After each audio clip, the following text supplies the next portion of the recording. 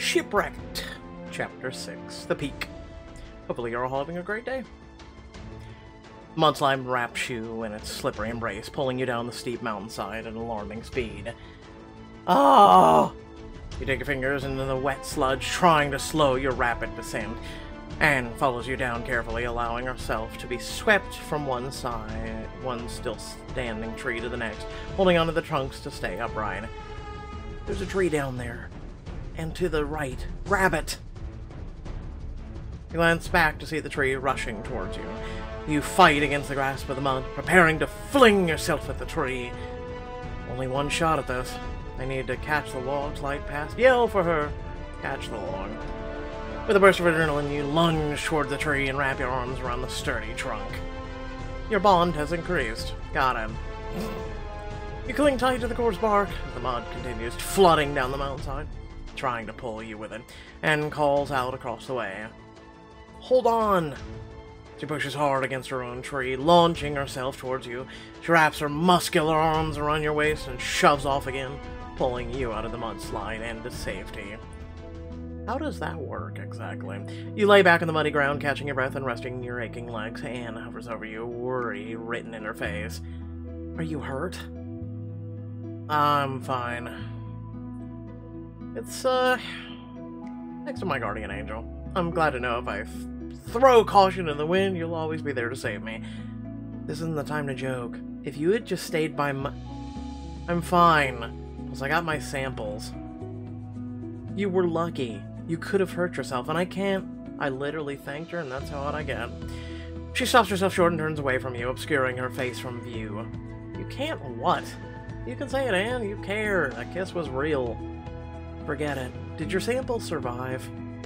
She turns back, arms crossed. You study your face, but realize the moment's passed, so you busy yourself by pulling your Heliconian samples from your muddy bag.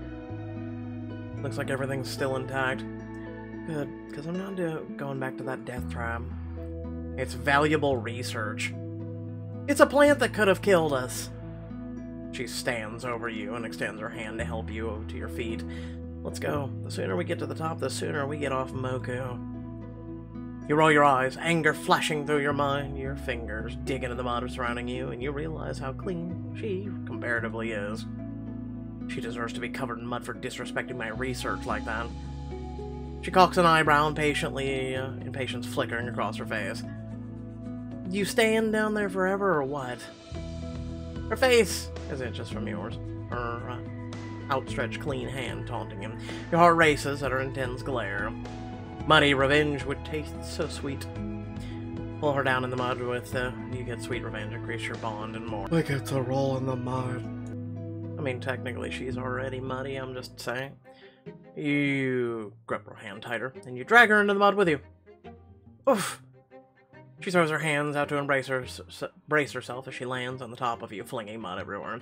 You're trapped beneath her, her arms on either side of your head, the wet, sticky surface of your clothes suctions to hers. Seriously? Whoops. How clumsy of me. You're not fooling me. I have no clue what you could possibly mean. She scoops up a dollop of mud and spears it across your neck. Ugh, no fair. You started this. Then maybe I should finish it. I should slide mud down her chest. Ha! You gather a fistful of mud and slip it down the front of her shirt. Glide your fingertips down the natural slope of her sternum, spreading the grime across her skin. You're making a real mess, you know. A shiver courses through her body, still poised over yours. She presses closer into the heat of your touch. Mud seeps through your fingers as you rake your nails along the valleys and curves beneath her top. You want me to stop? If you did, I wouldn't have a chance to do this. You feel cool mud against your stomach. You look down and see her palm tracing steady circles over your abdomen. Her eyes twinkle with mischief as her pinky brushes the fabric of your hips. Surrender or else. Like I'd give up that easily. Before she can act, you quickly roll her on her back, pinning her wrists above her head. She strains against your grip, her taut body writhing beneath you. Good luck getting out of my hold. I'll take that surrender now. You think I haven't escaped worse? Suddenly, she heaves her body to the side, and the momentum sends the two of you rolling down the slick hill. Whee! Ah! You try to keep your hold on her, but she wrestles free and grabs your wrist. The two of you finally roll to a stop where she's on top. Her toned thighs tensed as she straddles your hips. You glance up at your hands above your head and sigh. How the tables have turned.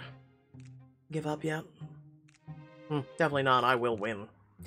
She hovers just above you, her breath tickling your face. You can hear the pounding of her heartbeat echoing your own. She raises a brow, challenging you. You sure? Because your chances don't look so good right from here. It's just a matter of knowing my enemy. I should distract her. Surge forward, push her lips to hers. She immediately pulls back, eyes wide with surprise. That's, The air is tense with anticipation as she holds your gaze. In the next instant, her lips capture yours, a hungry growl escaping her. She releases your hands and you melt into her embrace. Her tongue sweeps against your bottom lip, sending a delightful shiver down your spine. Oh. Your hips buck against her, begging for her touch against your length. Her hand snakes down your body and skims just below your waistband. Your kisses grow more frantic, rising to a fervor pitch.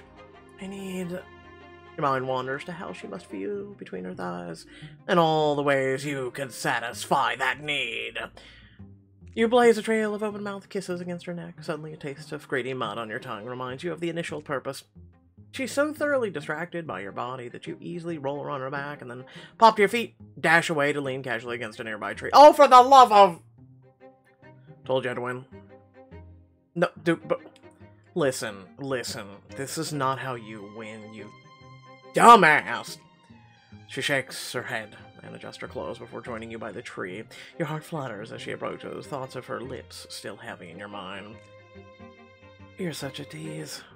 Yeah, this isn't how you win, but a victorious tease! Are you, though? You take a step toward Anne. The soft ground beneath you begins to shift. Not again. She pulls you against her, helping you retreat away from the questionable spot. Your muddy bodies are slick against one another as you grip her for purchase. Staying here any longer might push our luck. We do have a long trek ahead of us anyway. I don't want to risk any more setbacks. She starts ahead of you, giving you a full view of her muddy backside. That's not muddy backside, Pixelberry. Might learn the difference. What's the hold-up? Just realizing I'll need a shower later because of the dirt and walking with you. Whatever you say, Doc. The glint in her eyes raises heat in your cheeks as you resume your ascent up the mountain. The rain has stopped by the time you emerge from the thick jungle of vegetation. When you finally crest the peak of the sky, clears, giving you a breathtaking view of the Isle. Pretty. Oh, if there wasn't a minor extinction event expected within the year, I could see myself living here. There are loads of other islands you could live on that wouldn't kill you. Yes, but it doesn't get any more private than this. It's perfect for basking in the quiet. Stand at the edge of the cliff next door, reveling in the island's beauty, extending as far as the eye can see. You close your eyes, enjoying the tickle of a light breeze on your face as you listen to your serene soundings. We don't have time for this. Oh, for the love of shut up for a minute. She starts to move away, but you catch her hand before she can get too far. A couple of minutes won't make a difference. Might even do you some good. She sighs and returns to your side of the edge. Her hand remains in yours, and a light thrill runs up your arm. After a little while, she lets go of your hand, you reopen your eyes, and the two of you continue your climb. Alright, so maybe I feel a little more relaxed. She turns back to the clearing and drops her bags. This'll do. Highest peak around besides Mount Moku, and I don't care to make a signal fire at the top of a volcano. At least they're here. Any incoming planes won't mistake us for an eruption. She crouches down and tests some of the dirt in her hand. It's pretty damp. The fire will be harder to start, and it'll make more smoke. Should be good signal fire. I'll dig the pit. You gather some wood. Why am I always on firewood duty? Because I'm the captain, and that means I give the orders. Also, you're better at gathering firewood than her? I don't know. But I'm the one funding this expedition. You can get the firewood, and I'll make the fire pit. But Ah, I gotta move on, Captain. That wood won't collect itself. Ugh. She opens her mouth as if to argue again, but shakes her head and disappears beyond the tree line. You get to work building the fire pit, modeling it after the one she made on the beach. Soon she returns, arms laden with kindling and logs. Successful? Yep, I found this. Flint, perfect for fire starting. And before fire starter song hits in your head, she drops the piece of flint into your palm. Its flat facade is only a couple inches wide. Where did you find this? Half buried down the hill. It'll be easier than relying on a friction fire with how damp it is here. You arrange some of the kindling in the pit, then begin to strike the hunk of flint with the steel blade of your pocket knife. Come on, light already. After a couple of minutes without any sparks, you stare at the setup in puzzlement. This is harder than I thought. It's never gonna light the way you're doing it. You could have mentioned that a little sooner. I was enjoying the view. She crouches next to you and takes the flame. The rain makes this different than our campfire, and Flint's a tricky beast. Good thing I'm a beast tamer. And this should be no problem for you if you're up for the challenge. I'm sure you'd pick up quickly with my close watch. Diamond choice. I didn't realize there were so many ways to start a fire. Clearly I could use some pointers.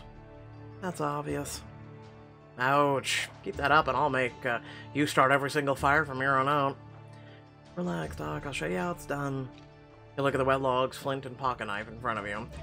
Well, if it was so easy when we made the fire back at camp, what am I doing wrong this time?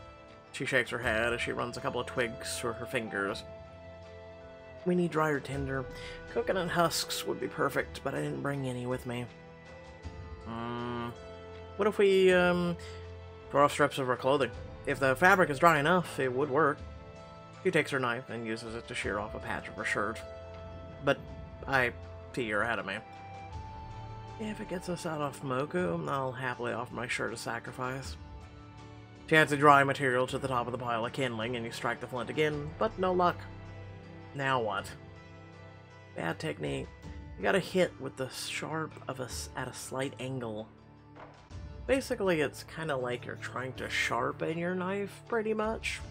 She takes the flint from you and demonstrates slowly with her knife. Just like that. No parallel. Not perpendicular.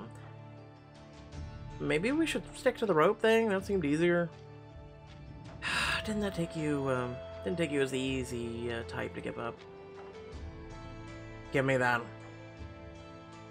You snatch the flint from her and ready your pocket knife. Okay. And you strike the flint at an angle. Run the pocket knife along the sharpest edge of the flint, angled just like she showed you. Sparks! I actually did it. Good. Now keep at it. Sparks don't matter if it doesn't catch. Grit your teeth, determined to start the fire without her help. A couple minutes later, the tinder finally catches a little ember glow from within the pile. It's working. Now blow before it dies out. You and Anne crouch side by side, blowing on the tiny embers. They begin to smoke more and more. Please tell me we're almost there. The tinder burns brighter, and you finally see the first tongue of flame. I say we're there. She fuels the small fire with some of the twigs, building the flames taller. I'll admit, you, are the perfect person to be stranded with. You can find water, build a fire several different ways, and let's not forget about the coconut foraging from earlier. I am the MVP of our little team-up. Hey, I bring plenty to the table, but scientists don't ignore evidence, and you have talent. You allow your gaze to trail down her body, admiring the tight musculature of her calves and the way her still damp shirt clings to her chiseled abs.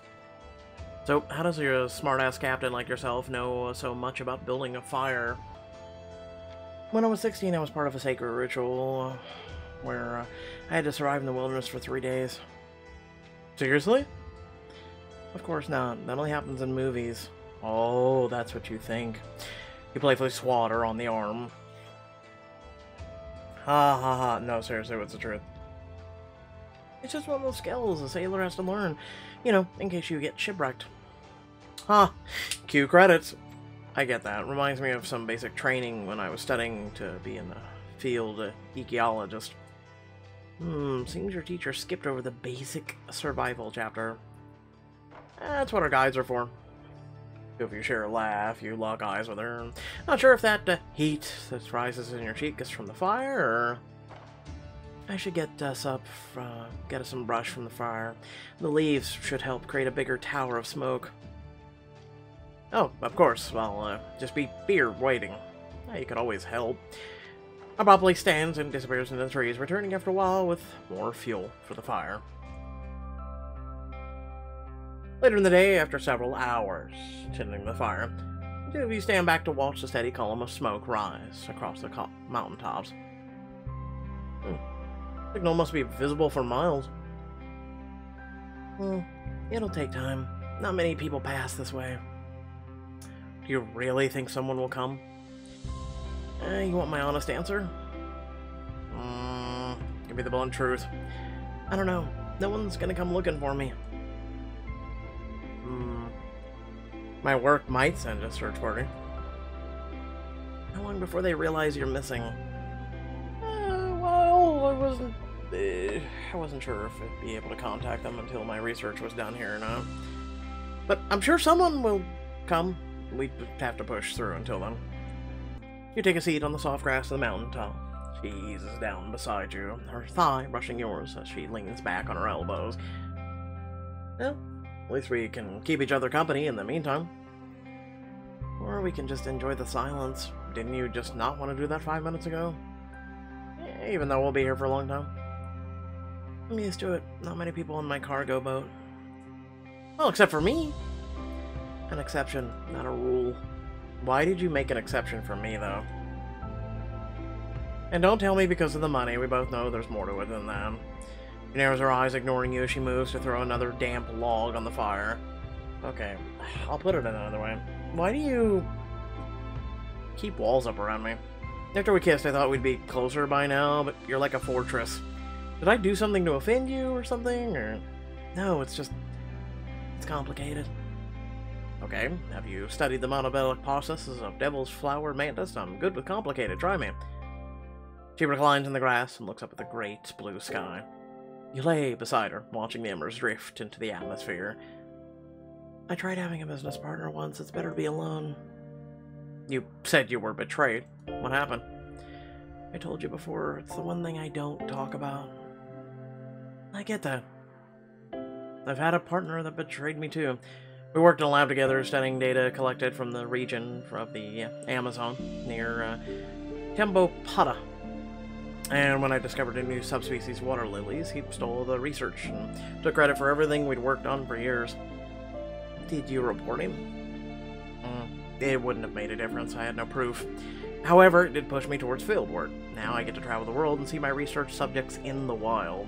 I'm glad you got a silver lining, but my situation's different. You sit in awkward silence and wait for her to continue. Finally, she draws in a sharp breath, keeping her gaze skyward. When I first started my cargo business, I didn't have many clients. I barely survived. Then I met Tak Yaquan. She knew everything and everyone. Said she'd worked for the shipping company in the Caribbean where she'd build up a contact list. Okay, sounds like a good opportunity. I thought so too. She convinced me to make her a partner, and like a fool, like have her share of everything. And by the time I figured out she was using our cargo business to smuggle drugs, weapons, and whatnot, it was too late. I'm so sorry. What did you do? I confronted her. She tried to get me to go along with it, but when I refused, she knocked me overboard, left me to drown in the middle of the ocean. She grabs a fistful of grass, and a tinge of hurt spreads across her face. It was the last time I ever saw the Wanahua Arahua, the boat that my grandfather gave me before he died. What on earth did you manage, or how did you manage to survive? I swam. Thank God I was on a shipping route and someone spotted me. Honestly, it's all a bit of a blur. For what it's worth. I'm sorry about your grandfather's boat. It's not your fault, unless you're Tak in disguise. Definitely not. Just your friendly neighborhood John. She lets out a shaky laugh. Her gaze turns towards the vast ocean. At least tack's far away from here. Silence falls between you, making a few inches separating her body and yours feel like miles apart. The rest of the day passes slowly, with most of it spent on maintaining the signal fire. She stands nearby, loading more wood into it. She hardly said a word since we talked about her old partner. She prods the fire with a large stick, sending a spray of embers up into the air. Okay, I can't take the silence anymore. Raises an eyebrow in amusement as she takes a seat next to you. You're the one who has a problem with it. Got any ideas how to pass the time? Did you ever play those road trip games as a kid? You realize I grew up on a small island, right? The longest road trip I took was half an hour. Okay, what about long boat trips then? You must have played something like I Spy. So your big idea to pass the time is a kid's game? What if it is? You'd have to make it worth my while. Name your terms. Winter gets to... She looks you over, mischievous smile playing on her lips, but you sense the fire behind her eyes. Winter gets a kiss, otherwise no deal. All you want is a kiss? I mean, okay. Even though you've been super silent, but okay. I find your terms agreeable. Then the game is I Spy. The terms a kiss if I win. Alright, and if I win? Oh, it's cute that you think you have a shot. You roll your eyes as she tosses more brush into the fire. Now pick your subject with no PhD advantages. You scan the lush, colorful landscape of the isle, surrounding you on all sides. Okay. A vibrant violet flower catches your eye, and you risk a look at it before glancing away to avoid detection. Purple hibiscus. Alright, I got it. I spy with my little eye. Something has its own language. I'm a little rusty, so bear with me. Is it a flower? You didn't even ease into it. So that's a yes. I'm starting to think you're better at this than you let on. You talk about flowers non-stop. It wasn't a big leap.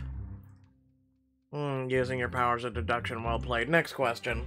A mischievous smile spreads across her face, and you notice her watching you instead of searching the area.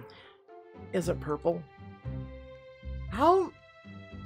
And a hibiscus? You are such a cheater.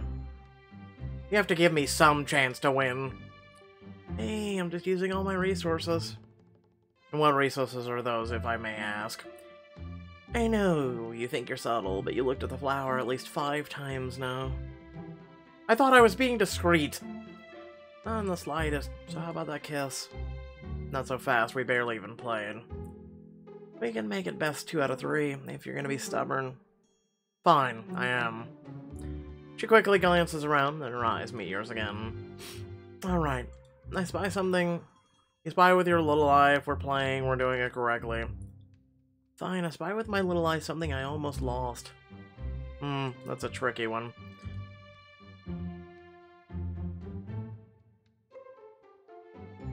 Is it your knife? You know, since it almost tipped into the ravine earlier. Yep. Seriously, I was right? I was right. Don't let it go to your... Take that. I got it. Head. It appears we're all tied up. Get the kits ready. I'm gonna get this one. You look around the clearing for something to trip her up. Your eyes finally land on her red shirt.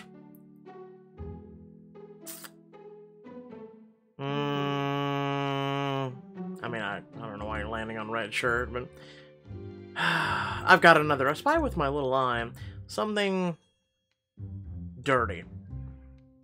Sneak a peek at the mud puddle, your left, and then back at her. That should throw her off the scent. Something dirty, huh? That could be almost anything around her. Ah, that's the point. She looks around her surroundings, then takes her shirt off. Your eyes go wide as she stuffs it behind her. What are you... You spy your dirty thing now? That's cheating! That is fucking cheating! You were infuriating. I could have swore I covered my tracks. I figured you'd try to mislead me. It was obvious when you looked at the mud puddle. Not to mention you were definitely oogling my shirt. Again, such a cheater. And I don't oogle, I examine. Me too. It's how I won. Speaking of which, I think I've earned my prize. She smirks, leaning towards you, the sweat clinging between her perked mounds of her breasts. Glistens in the firelight, highlighting her cleavage. Your breath comes quick as your gaze moves upward to her luscious lips. You've earned every bit of this. You lean forward, closing the distance between the two of you. Her mouth opens in anticipation, but you pull back right before your lips touch. A wicked grin appears across your face. How's that victory taste? Like I'm still owed my prize. You press a soft kiss to her cheek and growl in her ear. Too bad you didn't specify where you wanted that kiss. I guess this is payback for bending the rules. No fair fight, no fair prize. She puts her shirt back on. A low, distant rumbling noise draws your attention up to the sky. You look up, expecting to see a storm coming, but instead, are my eyes deceiving me? Please tell me I'm not hallucinating. I don't believe it. It really is a plane. You launch your feet, waving your hands while jumping up and down. We're saved! No, you're not. Yeah, I'm sure it's that easy. Yeah, chapter 5, you're 6, you know, you're done, you know. Just, yeah, we're safe. Woohoo! Yeah! No. Anyway, without further ado, thanks for watching. Please make sure to like and share the video. Make sure to subscribe to the channel, become a part of the community, and hit that bell to receive notification of when I upload more content. Without further ado, it's a day, if not less, depending on where you are in the world, before you have a happy new year. Hopefully you do have a happy new year, and have an extra drink on my behalf. And yeah, ring in the new year. Try and live each moment as if it's your last, because literally and figuratively it might. And that's the way everyone should be living their life. You should be good to each other, and making sure you do right by one another, but also living your life as long as it doesn't, you know, hurt anybody else. Living your life to the fullest. Thanks again for watching. Peace out.